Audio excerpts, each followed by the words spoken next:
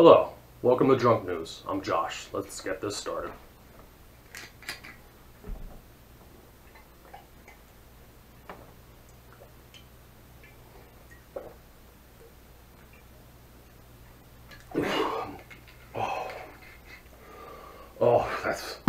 That's an acquired skill right there. You see, El Chapo was caught again this week. Man, that fucking guy can break out of prison. Wish he was my cellmate when I was in jail. He was supposedly recaptured because of doing an interview with Sean Penn in the jungle.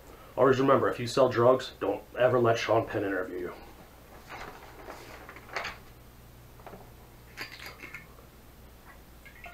you. Sorry. Also in the news this week, Powerball is up to $1.3 billion in prizes. If you take a lump sum, that's $806 million. Can you imagine the things you could buy with that? I mean, just shit. You could get cars, jewelry, boats. I could buy distilleries. That would save me a lot of money.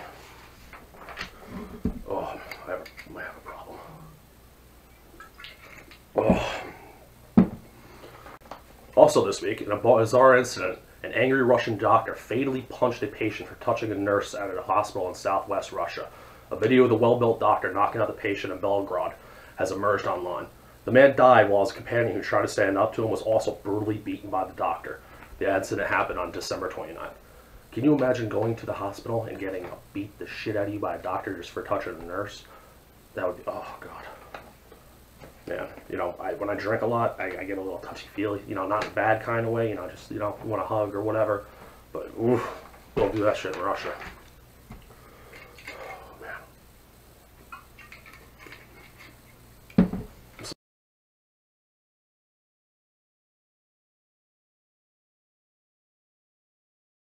Alcohol news this week.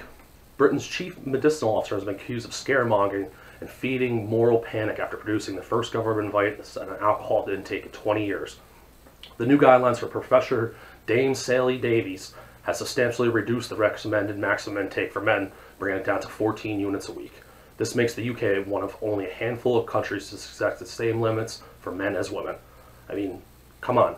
Everybody knows men can drink more than women. It's a proven fact time and time again. Watch here.